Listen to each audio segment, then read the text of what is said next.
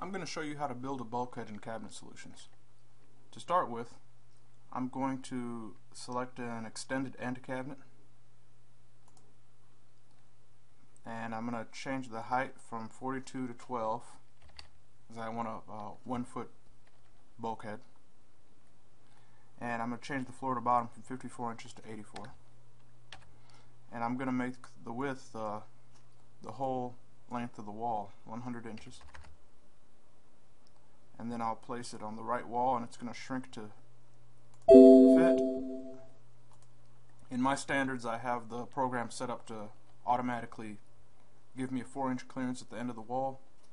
You might have that set up to 0 or something different. For the adjacent cab, I'm going to select a standard upper to make the other side of the bulkhead and place it adjacent to the extended end. This will also be 12 inches in height, 100 inches wide, 84 inches off the floor. And I'll place it right next to it. And we'll just take a look at the 3D. This is what we have right now, which is not what we want. The next thing I'm going to do is go to my elevation, and I'll modify this upper cabinet. I'm going to go to openings and rollouts, click opening 1, I'll change it to a false front, then I'm going to go to adjust for opening 1. I'm going to make this false front full overlay. So over my top rail, I know I have a 3-inch top rail, so over top rail will be 3 inches.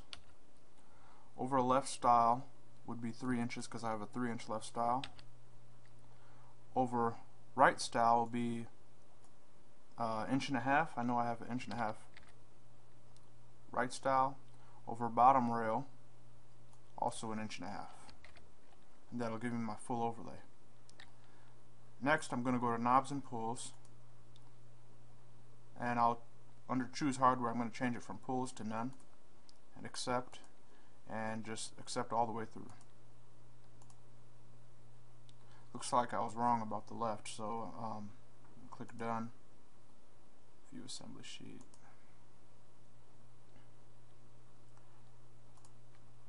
My left stile is 3 3/4, not 3.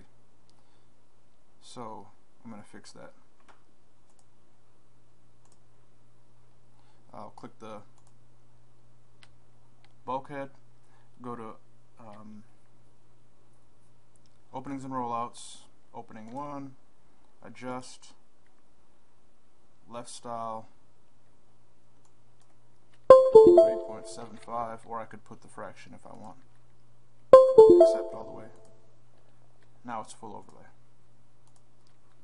Now I'm going to move on to the extended end upper. So I'll click it and then go to elevations.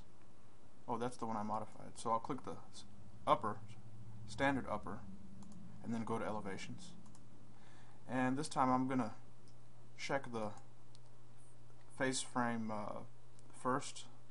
So I'll go to view assembly sheet. So top rail, right stile, 3 3, bottom rail, left stile, 1.5, 1.5. Okay. So I'm going to go to openings and rollouts, click the opening, and do just like I did before. False front, adjust for opening 1, knobs and pulls, none, accept. Top rail, 3. Right stile, 3. Bottom rail, 1.5. Left stile, 1.5. Accept all the way through. Full overlay. Done. Done. 3D room view. And that gives me my bulkhead.